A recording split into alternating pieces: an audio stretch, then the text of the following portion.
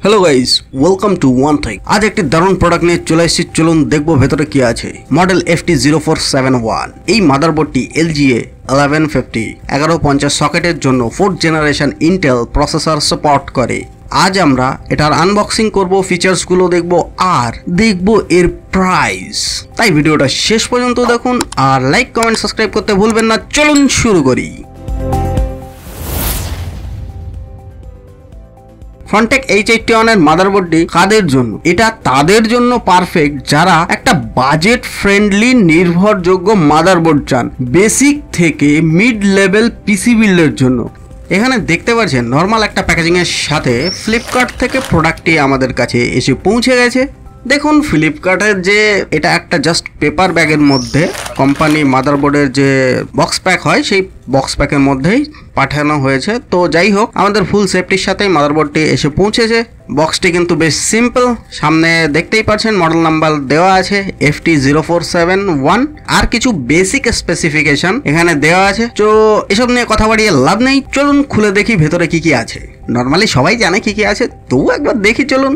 দেখতেই পাচ্ছেন বক্সের ভেতরে মাদারবোর্ডটা অ্যান্টি স্ট্যাটিক ব্যাগের মধ্যে মোড়া আছে।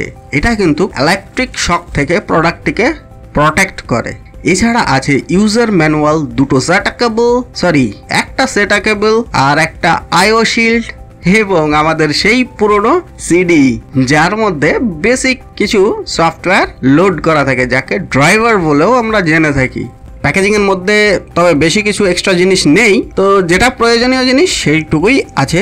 এবার দেখে নিই মাদারবোর্ডের ফিচার্স গুলো। Frontech H81 মাদারবোর্ড একটি Micro-ATX মাদারবোর্ড, মানে এটা ছোট সাইজ, কম্প্যাক্ট সাইজ ক্যাবিনেটের মধ্যে খুব সুন্দরভাবে ফিটিং হয়ে যায়। এখানে আগেই বলেছি LGA 1150 সকেট 4th জেনারেশনের ইন্টেলের যত রকম প্রসেসর হবে, যত রকম মানে এই না যে ল্যাপটপের প্রসেসর লাগাবেন, জাস্ট পিসি যে প্রসেসর গুলো সেইগুলোই আমরা এখানে ইউজ করতে পারবো। যেমন i3, i5 বা i7 যে কোনো 4th জেনারেশনের হলেই হবে সেটা, যেটা LGA 1150 সকেট সাপোর্ট করে। হ্যাঁ, মেমোরি মানে র্যাম তো ব্যবহার করতেই হবে। এখানে দুটো DDR3 RAM স্লট দেওয়া আছে, ম্যাক্সিমাম 16 GB পর্যন্ত আমরা ব্যবহার করতে পারবো। সেটা 1066 থেকে 1600 মেগাহার্টজ পর্যন্ত সাপোর্ট করে। নর্মালি 1066 থেকে 1600 মেগাহার্টজ পর্যন্ত সাপোর্ট করে, বাট এখানে ডুয়াল চ্যানেল মেমোরি আর্কিটেক্ট ব্যবহার করা হয়েছে। স্টোরেজের কথা যদি বলি, নর্মালি SATA পোর্ট আছে 2.0 আর দুটো 3.0 পোর্ট আছে। এছাড়া কিন্তু রয়েছে NVMe M.2 স্লট, যেটা ফার্স্ট SSDর জন্য দারুণ। এবার বুঝতে পারছেন এত কম প্রাইসের মধ্যে NVMe সাপোর্ট, তাও আবার M.2 স্লট। যাই হোক, প্রাইসের কথায় আসছি, তার আগে দেখে নেব কানেক্টিভিটি গুলো। 4টে USB পোর্ট যেটা 2.0 আর দুটো 3.0 পোর্ট আছে। এটা আমি মাঝে মধ্যে বুঝতে পারি না এটা 2.0 না 2.0। HDMI আর VGA পোর্ট আছে, কেন একটা দিলেই তো হতো, দরকার নেই। এখানে আমরা ডুয়েল ডিসপ্লে ইউজ করতে পারবো, সেই কারণে দুটো পোর্ট দেওয়াই আছে। HDMI আর VGA পোর্ট একসাথেই আমরা দুটো ডিসপ্লে ইউজ করতে পারবো।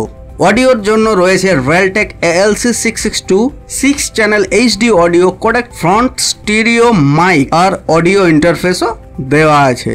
নেটওয়ার্ক Realtek 8106E, যেটা 10 Mbps থেকে 100 Mbps কিন্তু ল্যান্ড স্পিড দেওয়া আছে। দেখুন এখানে দুটো এক্সট্রা এক্সপেনশন স্লট দেওয়া আছে, যেখানে একটা আছে হচ্ছে PCI Express X16 স্লট, যেটা নর্মালি আমরা বিভিন্ন ধরনের এক্সট্রা কার্ড লাগাতে পারি, যেরকম আমাদের গ্রাফিক কার্ড, সাউন্ড কার্ড বা কোনো নেটওয়ার্কের জন্য কোনো এক্সট্রা কার্ড আমরা লাগাতেই পারি। আর একটা দেওয়া আছে কি PCI Express 1 স্লট, যেটা বা আমরা নর্মালি জানি মিনি PCI স্লট বলেও আমরা অনেকেই জানি।